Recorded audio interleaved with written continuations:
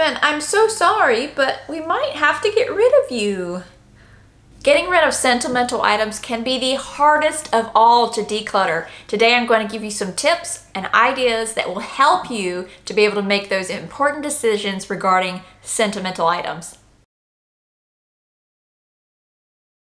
If you're new, my name is Jennifer. I make videos about saving money. I'm also documenting our journey to paying off our mortgage by the year of 2024 and ultimately being financially independent. If that interests you, then make sure you bookmark this channel, hit the subscribe button. That way you don't miss out on what's happening. So what is sentimental clutter? That could be photographs, kids' art, things, keepsakes that you have from experiences or from past relationships, or maybe that you inherited. Most of the time we don't even display these things. We keep them boxed up at the back of a closet or in a garage just collecting dust. They stress us out because we know that they're there and we know that we don't need to keep them, but we just feel like we cannot get rid of them. The most important thing to know is the sentiment is triggered by the item. Typically, the item is not the thing you're actually sentimental about. It's the memory or the person that it evokes. Now, what do you do with sentimental items? One thing you can do is turn them into something useful. Maybe you take somebody's t-shirts or clothing from somebody you've loved and make a quilt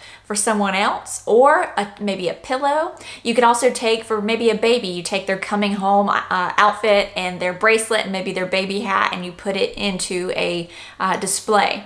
That way you actually see the thing. I want to show you what I am doing for my daughter. I am taking my husband's t-shirts, old t-shirts and old flannel shirts, button-ups, and creating a quilt for her. That way when she's really, maybe he's at work and she's really missing him, she can cuddle up in that quilt. So I want to show you guys this. Have you guys seen this show? Do you know what this is? This is a t-shirt. I've gone ahead and cut out the square part of it.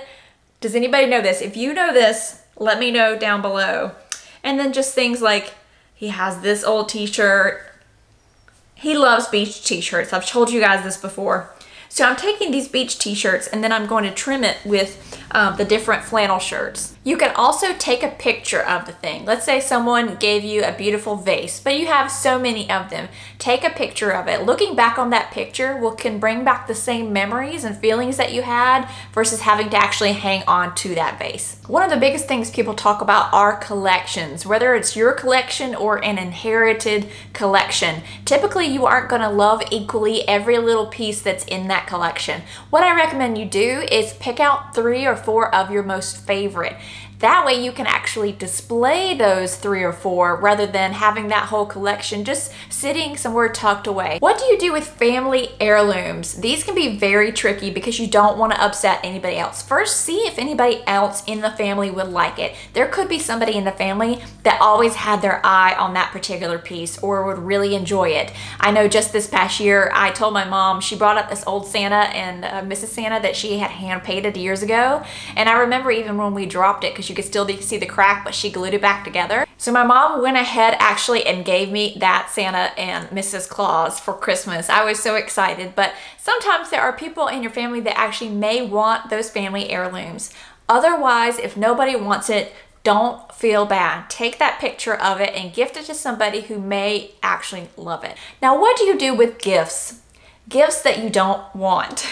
Oftentimes we feel extremely sentimental or guilty about keeping these things. Well, we feel guilty about getting rid of them, not about keeping them. We think that maybe somebody will expect to see it or have it displayed if they come over. Think about yourself giving a gift though.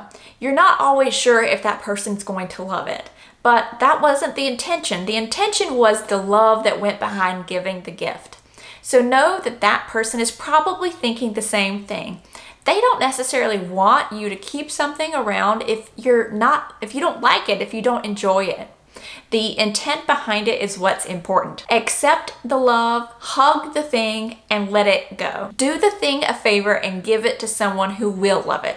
When decluttering, I always recommend doing these sentimental items last. They are the most difficult and take the most energy. If you are stuck on something, set it aside in a maybe pile. It is okay to do that. When you're giving these things away, I like to think about how happy someone else could be with the find. You've heard people going to, let's say, the Goodwill or the local donation center and finding the most amazing thing that they had been looking for. Well, that probably was something that somebody just didn't care for, that just wanted to get rid of. And how amazing was it that that person who found it was so happy to have it? Knowing it could go to a better home and put a smile on someone else's face could help you release that thing. So I hope this video helped a little bit when it comes to decluttering sentimental items. If you like this video, make sure you give it a like and don't forget to subscribe to my channel. I would love to have you back for more videos.